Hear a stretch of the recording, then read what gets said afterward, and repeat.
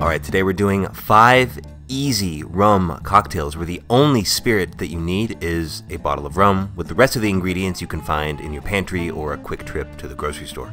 I've done the same video but for whiskey and for gin. I'll put a link in the description below, and if you want to see other spirits, just let me know.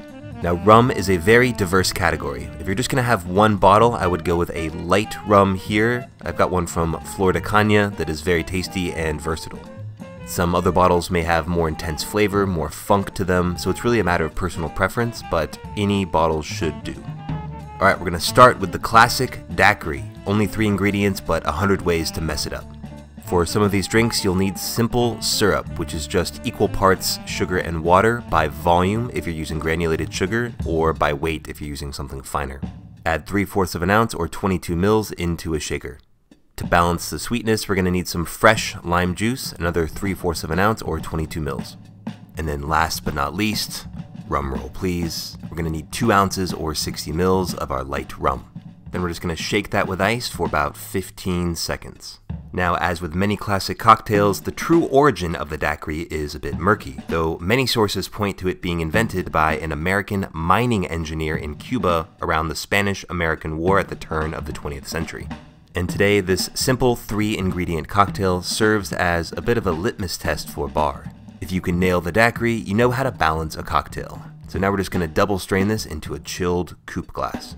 Look at that beautiful wash line. Alright, let's give this one a taste. This cocktail is so simple, yet so delicious. Perfectly balanced, and it's a great template if you want to play around with a new flavor of rum, or muddle some berries or herbs into it. Everyone should know how to make this drink. Alright, let's booze things up a bit with another one of my favorites, the Rum Old Fashioned. Now this drink is all about showcasing the flavor of the rum. So I would go with something with a little more character, maybe a dark rum, or in my case I'm going to go with a rum agricole from Martinique. You can of course use any rum you want here, but because it's going to be the vast majority of the drink, pick one you really like. Now we're going to build this in a rocks glass, so start by adding a big ol' ice cube in there and then break out the steel drum because this is the real rum. 2 ounces or 60 mils of our rum agricole into the glass. And just like with a whiskey old fashioned, we need a bit of sweetness. You could use simple syrup, you could use a demerara syrup here. I really like this cane syrup. It's got a nice caramel butterscotch flavor to it. We're just going to add 1 bar spoon in here, and then we're just going to stir this drink for about 20 to 30 seconds. Now, savvy viewers will note that I'm now basically building a tea punch, which is basically the national drink of Martinique. The defining characteristic of it is that funky rum agricole, but really you could use any rum you like here and call this a rum old fashioned. Now you could add a couple dashes of orange bitters or Angostura bitters here, but I really like the addition of a bit of lime as they do in the tea punch. Here I'm just going to carve a coin out of the side of the lime. And you're not trying to get too much here, just a little bit of juice like that, and then we're going to squeeze it over the top. A little juice will come out, rub some of the oils over the side of the glass, and then just drop it in the glass. Alright, we're rolling with our engraved ice cube here, and let's give this a taste. The Rum Old Fashioned / tea punch. This is such a good drink. I love just the subtle sweetness, the funky flavors of the rum, and then just a hint of lime juice. Gives it a bit of a tropical feel and balances out some of the subtle sweetness we've added. Next up we have the classic, simple 3-ingredient highball, the Cuba Libre. Start by adding some ice cubes into a chilled Collins glass. Then call up Harry and Lloyd because we're about to get rum and rummer with 2 ounces or 60 mils into the glass. What separates this drink from a simple rum and coke is the addition of lime juice, which is really going to balance out the sweetness of the coke we're going to add later. Just add 1/2 ounce or 15 mils. Next we need our Coca-Cola, and I'm just going to use this Mexican Coke here that's made with cane sugar instead of high fructose corn syrup. Very satisfying. Alright, now we're just going to gently pour about 4 ounces or 120 mils into the glass. And then give that a little twizzle with your cocktail stirring apparatus. And just like the Daiquiri, this drink traces its origins back to the Spanish-American War, in this case during a free Cuba movement, hence the Cuba Libre.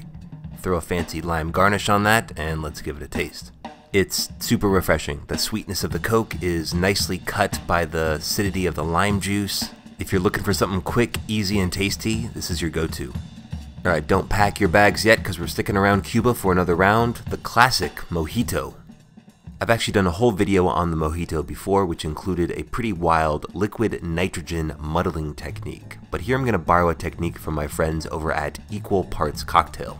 We're going to start by dropping 8 to 10 mint leaves into a Collins glass like this, and then grab half a lime, and we're going to quarter that like this. We're just trying to get this into smaller chunks so that when we muddle this, we can extract more of the lime juice. Drop those into the glass on top of the mint. Next up, we're going to use raw cane sugar instead of simple syrup here, a little less than a tablespoon. The grittiness introduced by the sugar, in theory, should help us extract some of the flavors during the muddling process. And finally, an outlet to channel all of your pent-up anger, and what better target than mint, lime, and sugar. You want to muddle this hard enough to extract the lime juice and extract some of the mint flavor, but not too hard that you're going to shred the mint and release some of the bitter chlorophyll flavor.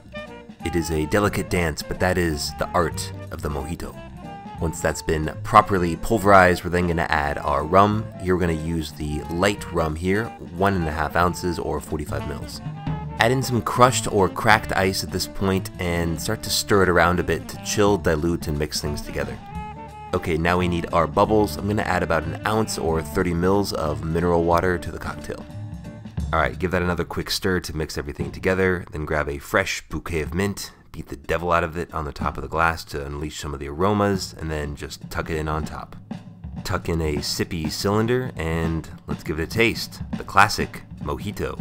It smells absolutely amazing and tastes delicious.